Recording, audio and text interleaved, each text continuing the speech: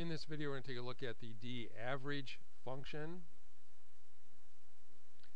In the previous video, we looked at the DSUM function, and if you'd like to find out where this data comes from, I explain how to do that in the DSUM video.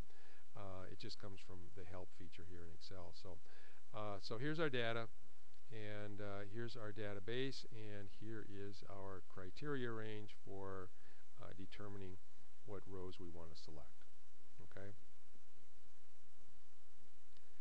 So what we're going to do this time is we're going to use the DAVERAGE function, and before we do that, let's review the average function. So let's put average profit here, and let's go and right align that so we can still read it. And my average profit is going to be the average here. And I want all these numbers here, but I don't really want those two blank ones, so I'm going to just take the mouse and drag it over the ones that I want, which is G8 to G13. And then hit enter, and it tells me that the average profit up here was $84. And there's another way to quickly verify this. If I just drag the mouse over those 6 numbers, whenever you select numbers in Excel, it always computes 3 values for you down here on the status bar. The average of those numbers that you've selected, the count of those numbers that you've selected, and the sum of the numbers that you've selected. And I'm doing the average, so I should get 84, and I do. Okay. Well, sometimes you may not want to find the average of all of your data. You may want to find it just for some of the data. So what we're going to do first is we're going to look at the apple trees. Okay, so these are the apple trees, and I want the average of these 3 numbers right here. So if I add these 3 numbers together, I can't use this anymore because it's also adding in all these numbers here. But if I add these 3 numbers together, I get 225. And if I divide that by 3, I should get 75. So the average for my apple trees is $75. So let's go down here and let's do average profit for apple trees. And again, we're going to right align that so that we don't wipe it out when we put our formula in. So what I want here is the DAVERAGE function.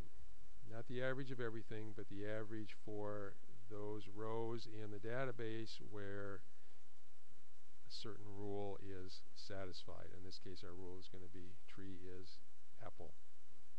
Okay, so let's put the cursor back here in G17, and let's go and go to our formulas tab. And there is no book here for database functions or here, so we have to go click on insert function, and I want the database functions, and I want DAVERAGE, which happens to be the first one. Click on OK. And if you've watched the DSUM video, this stuff should look very familiar. It's the exact same data. We have to provide it with the database. We have to tell it which field it is that we want to determine the average of, and we have to tell it a rule for picking out the rows from the database. So that'd be these 2 cells up here. So let's first start off with the database. The database is here, and you always include the column heading so it knows which column is which. The field that I want is the profit column, and I can type the word profit.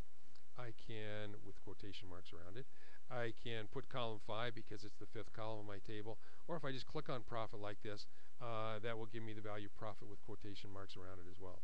And then I need to provide the criteria range, and this is basically just doing an advanced filter. And so if you haven't looked at advanced filters yet, you need to understand how advanced filters work before you do this. And so check out the video on advanced filters.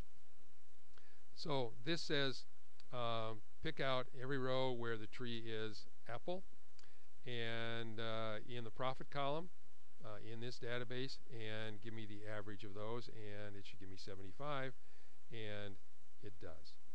Okay, so that's how DAVERAGE works.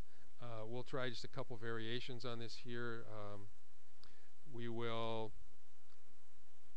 first of all, we will give the database a name. Let's click on cancel here, and let's select our database here, and you can name any range. Just go up here to the name box, and I'm going to call this tree table. You cannot put a space in the name. You can put letters, digits, and underscores. It needs to start with a letter, but if you just type in letters all the time, you really don't have to worry about what the rules are. And it's not case sensitive. It doesn't matter if I do a capital T for tree or a capital T for table, but it just makes it easier to read if you capitalize each word in the name. So that is my range. And if I go down here now and try to edit this, it still has this in here. I'm going to replace that with tree table, and watch what happens when I finish typing the word table. And I did not capitalize the second T there, but it starts with the 6 column headings, then it goes down to the row with the 18 on it, or the word apple and the 18, and then so on. It was 5 column headings, wasn't it? And then apple is not a column heading, but it's part of my data in the next row. And if you could see everything here, it would show you all of it. Exact same result. The only difference is if you're going to be referring to your database in more than one formula, and you've got a big database, it'll make your life a little bit easier if you just select the database once and name it instead of having to go back and reselect the database every time you want to apply one of these D functions to it. And the other thing we can change here is we can go to our criteria range, and we don't have to just select apple trees. Let's try this one. We can do apple or pear, and if I click on OK here, now the apple trees are here, the pear trees are here, apple, pear, apple, and if I add all those up, I get 478. If I divide that by, whoops, I do not get 478. I had this one selected too. So apple, pear, apple, pear, apple, and the sum of those is 398. If I divide that by 5, I get, actually it's not quite 80, but it's rounding off here to the nearest whole number, and it's actually $79.60. So let's just right click on that and format with a $, and there we go. And that's how DAVERAGE works.